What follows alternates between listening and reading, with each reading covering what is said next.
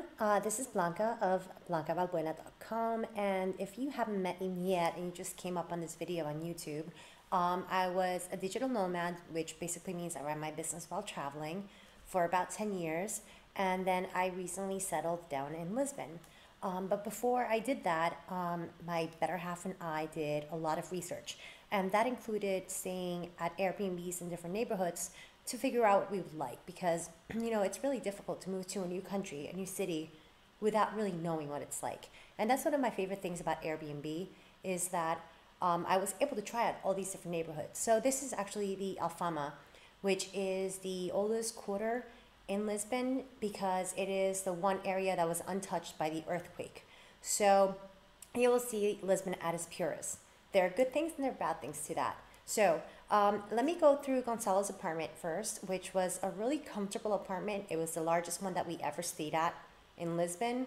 I would say the only downfall of it was that we stayed in a really hot summer and it didn't have air conditioning, but he was a really good host. He brought us like fans and he tried to make us as comfortable as possible. But this was really a nice apartment. Excuse me, I've had a cold the entire week. So now this is the apartment, and one of the things that I liked about his place is that this is not one of those Airbnb IKEA specials. You can tell when people just buy an apartment and kind of just outfit it with all IKEA stuff and they buy the basics and it doesn't have a soul. They had a lot of beautiful furniture. Everything worked. Their kitchen was nicely equipped, and it was really cool because the apartment was like a very different setup. So there were all these little nooks and crannies where we could hang out. So just to give you an idea, it's a very large living room. If you go back one picture, you'll see the office in the corner. And it was right on the River Tejo. So you could look out the window and you can see the river and you would see the cruise ships come in, which I'm actually not a fan of. And that's the one downfall to staying in the Alfama. And if you're going to settle down in Lisbon, you need to be aware that the Alfama is a very old area. It's very tiny little corners. And when the cruise ships comes in, it gets kind of filled up with tourists. So that's something that you should also keep in mind about this particular neighborhood. But the neighborhood, the apartment itself was really comfortable. So you can see it's got a television, very nice furniture. Again, this is the office area, which was great because Antonio and I both work online. So it was nice that one of us could work in the dining room and the other one could take over the office.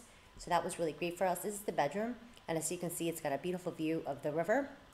This is bedroom 2, which is a kid's bedroom. So if you have a family, it's actually better for you than it was for us, because then you have a second bedroom for a child. I'm just going to keep scrolling through. This is the entryway. Where you see those red doors, that's where the bedroom is. And if you look at the doors to the left, that's going towards the kitchen. And this is the kitchen, which when you stay at an Airbnb where people actually live, it's completely different than one of those Airbnb specials. They'll have spices, they'll have all these different things. So it just makes it for a better experience, and it really makes it so you live like a local.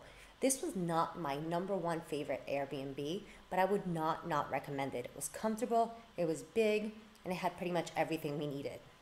So just kind of scrolling through the images to talk a little bit about the Alfama. This apartment would probably not be good for you if you're a little bit older or if you have mobility issues, because you do have to go up a couple set of stairs, and the Alfama is a really hilly area. So if you're a little bit older or you have problems going up hills, you might want to pick a different neighborhood to stay in when you're in Lisbon. Bathroom was very comfortable. We had hot water, and as you can see, we had a stand-up shower and a tub, which is always nice. You don't always get that in Lisbon. And this is the view of the apartment. There are plenty of restaurants in the area. This is very close to the Feira de Ladras, which is the flea market. It's also very close to the Pantheon, where you can see a bunch of the famous Portuguese people where they're interred. And it's just a lovely area to stay at. This is number 3 in the series of my recommended Airbnbs. If you have a question about Airbnb, if you have a question about Lisbon, or if you have a question about running your business online, drop it in the comments and let me know. And if you're interested in an Airbnb discount code, just drop me a message. All right? Thanks so much. I hope that you found this video helpful. And again, if you have questions, don't be afraid to ask. Thanks so much.